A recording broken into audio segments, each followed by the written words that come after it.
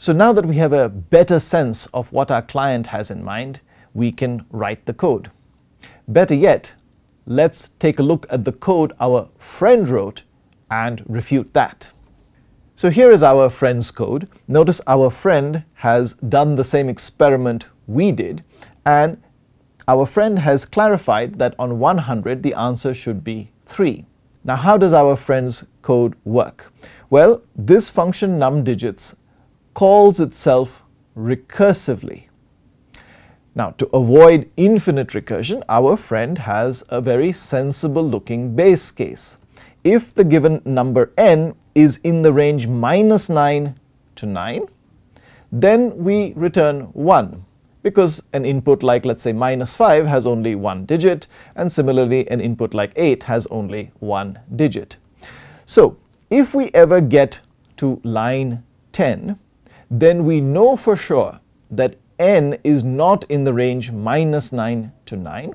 So that means it is either less than or equal to -10, or it is greater than or equal to +10.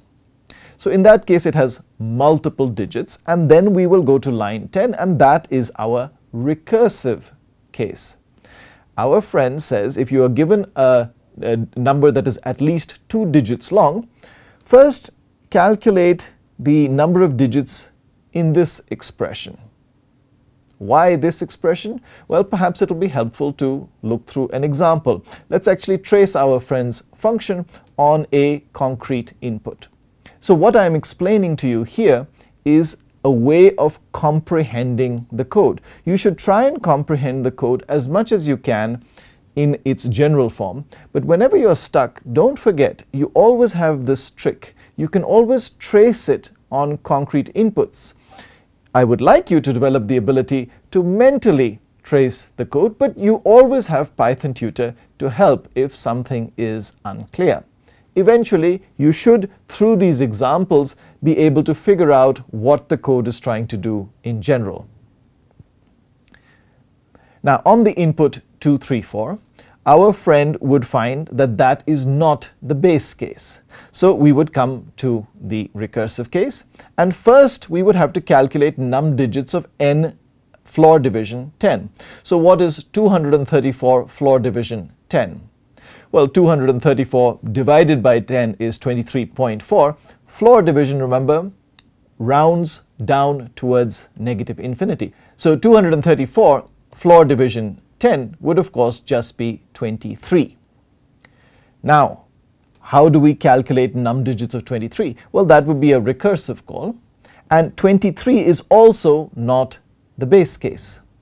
So numDigits of 23 would be 1 plus something. So the overall answer would be 1 plus numDigits of something, and that something would be 23 floor division 10. And 23 floor division 10, of course, is 2.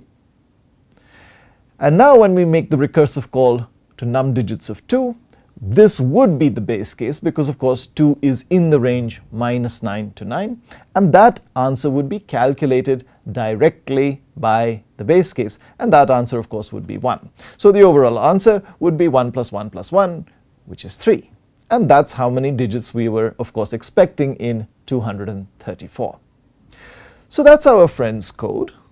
I've shown you an input on which it works. I want you to refute it.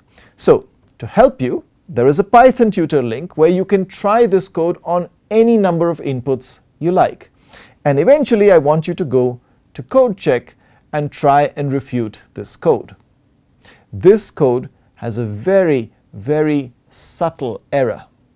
When you look at it, it might look perfectly correct, but I promise you it is incorrect. You can find a fairly small input on which the code will fail. Please remember that if you try a very large number, you will get a large number of recursive calls, and so Python Tutor will fail.